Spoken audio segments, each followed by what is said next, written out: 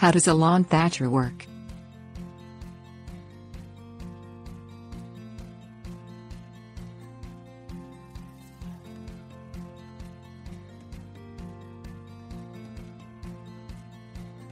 A problem.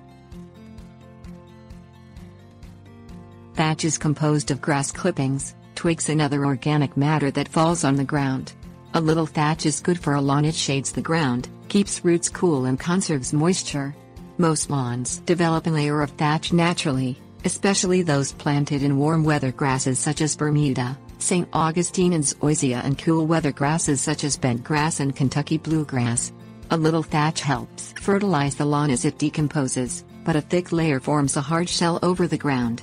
When thatch gets more than half-inch thick, it can strangle a lawn by locking out air, light and moisture, just like a thatched roof on a medieval cottage. Most lawns maintain a healthy layer of thatch with only a seasonal raking or a clippings catcher on a mower, but acidic soils tend to encourage the growth of the thatch layer, particularly if a thatch-producing grass is planted. Before removing a layer of thatch, check the acidity of the soil and make plans to adjust it after thatching, if necessary. If grass roots have grown into the thatch layer, gradual thatchings must coax the roots back down into the dirt. Manual thatchers. Thatchers come in several forms, from rake-like tools to pull out and loosen the layer, to gas and electric-powered machines that rake or cut the thatch. All of these machines basically score and lift, reducing the layer of thatch to a healthy thickness. The simplest of these are rakes with short, sharp-edged, rigid tines. They may look like a regular yard rake, or they may have a head of sharp, semicircular blades. Both are pulled through the lawn. They catch the thatch with their sharp teeth and pull it loose.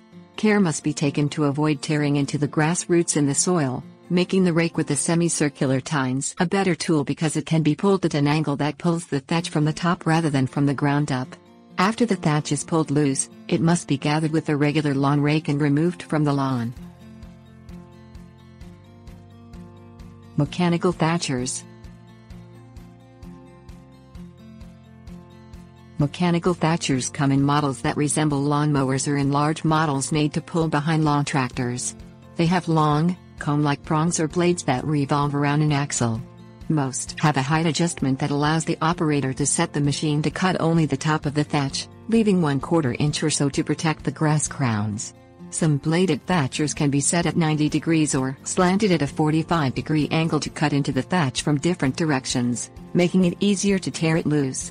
Whatever type of machine is used, thatching is best done when the grass is slowing its rate of growth rather than just starting to grow. This varies in different growing zones. After dethatching, the loosened leavings must be removed. In order to minimize shock, the lawn should be fertilized and watered thoroughly,